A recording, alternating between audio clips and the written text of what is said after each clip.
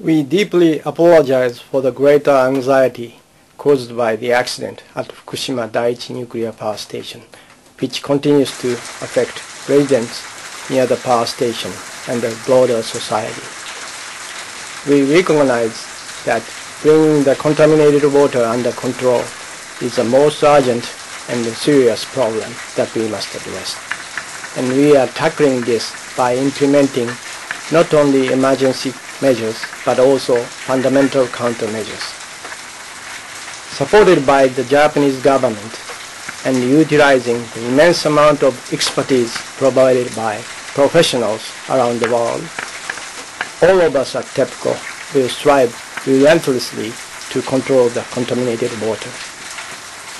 With regard to the impact of radioactive materials, we monitor radiation levels at various points and disclose the results of this monitoring operation. We believe that the impact on the surrounding waters is limited to the area within the port of the power plant, kilometer offshore. There has been no impact on the water or the wider ocean. We will continue to announce all relevant information in a timely and proper manner. Yesterday, officials in Japan announced that radiation levels around tanks storing contaminated water at the crippled Fukushima nuclear power plant have reached a new high. The alarming new levels are high enough to provide a lethal dose of radiation within hours to someone standing near contaminated areas without protective gear. Meanwhile, the Japanese government also announced plans yesterday to spend upwards of $470 million on a subterranean ice wall in a desperate move to stop further leaks of radioactive water from the stricken nuclear power plants. Japanese Prime Minister Shinzo Abe said that instead of leaving this up to TEPCO, the government will step forward and take charge. The ice wall would freeze the ground to a depth of up to 100 feet through a system of pipes carrying a coolant as cold as 40 degrees below 0 Fahrenheit. This would prevent contaminated water from escaping from the stricken plant's immediate surroundings. It would also keep underground water from entering the reactor and turbine buildings where much of that radioactive water is collected. Ice walls have been used before to deal with radioactive materials, most notably by the U.S. Department of Energy at the former Oak Ridge National Laboratory in Tennessee. But many people are skeptical of the Japanese government's plans. They argue that the sheer operating costs of the ice wall could prove to be too much of a burden. With Japan now scrambling to find ways to prevent even more destruction and devastation from the Fukushima nuclear disaster, it should be pretty clear that the time to say no more to nuclear power is now. The people trying to bring the Olympics to Tokyo find themselves answering question after question about the leaks. On Saturday, the International Olympic Committee will choose the host city for the Games in 2020. We in Japan have witnessed the significant role athletes and sports can play in society. Now we are determined to share their inspiration and promote the Olympic values for young people around the world. Members of the Tokyo Big Committee held a news conference in Buenos Aires ahead of the IOC meeting. Reporters asked 6 questions. 4 of them were about the safety of Tokyo. Situation in Fukushima's radiation. I'd like to assure you that there is no risk like the one you might imagine in Tokyo. Takeda said radiation levels in Tokyo are the same as those in any other city in the world. Officials at the Tokyo Electric Power Company have warned of a potential new problem at the Fukushima Daiichi nuclear plant. They say radioactive water that leaked from a storage tank last month may have merged with groundwater. TEPCO says it collected samples of groundwater from a monitoring well about 10 meters from the faulty tank.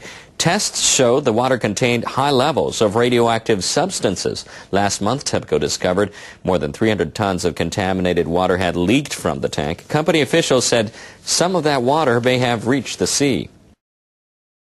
A steam leak was reported at another one of Japan's nuclear plants on Thursday, but it contained no radioactive substances.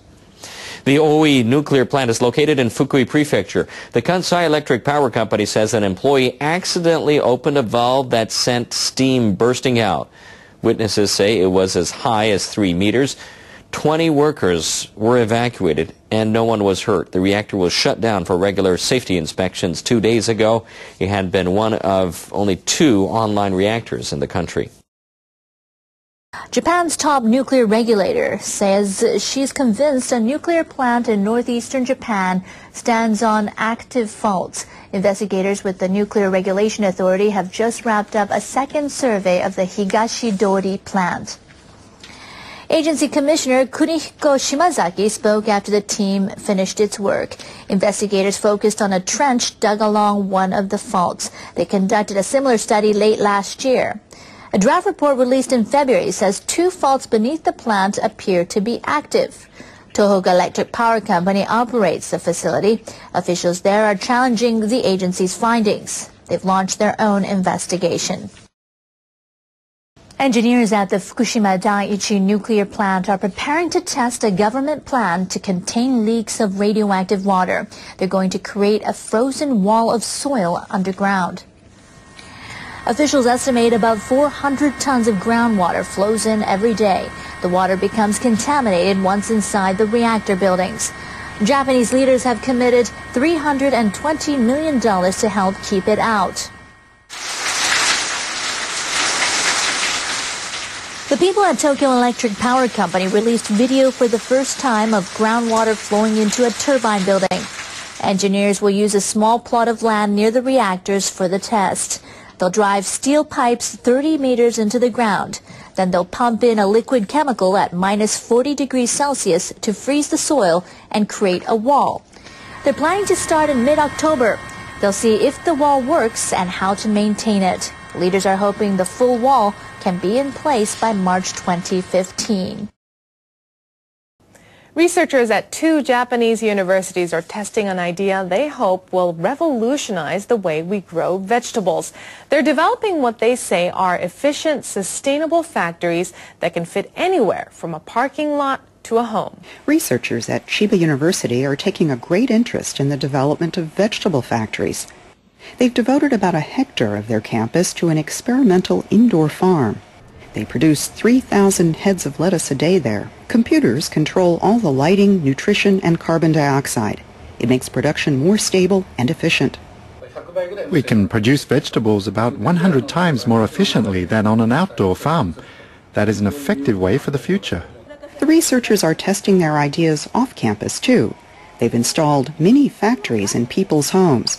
This one produces about 10 types of produce, including lettuce and mint. The researchers worked with an electronics maker, a real estate developer, and a hydroponics specialist to produce the appliances. The people behind the project have set up a website for trial users. They can upload information such as how well vegetables are growing or ideas for recipes. And they can take pictures with a built-in camera, showing them to farming experts and asking for advice. We're in the test phase right now, but we hope it'll become a standard appliance. Scientists at another university believe vegetable factories can have therapeutic value. In April, researchers at the University of Tokyo set up a small factory in the grounds of a housing complex. They asked local retirees to look after the day-to-day production.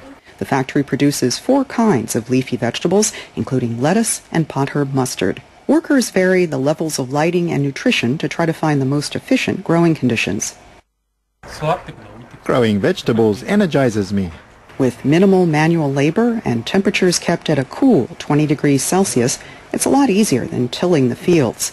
Toshio Nakamura joined the project after retiring from a major electronics manufacturer. He says he wanted to try something new. He uses expertise from his old career, collecting and analyzing data to see how different conditions affect growth. It's fun to grow vegetables and think about factors like carbon dioxide levels. When he returns home, he compiles the results and sends them to the university. It's great to have somewhere I can put my skills to good use. Universities and corporations are pouring time and money into developing these high-tech farming systems. They believe one day soon, vegetable factories will be a common sight in city centers or even in our living rooms.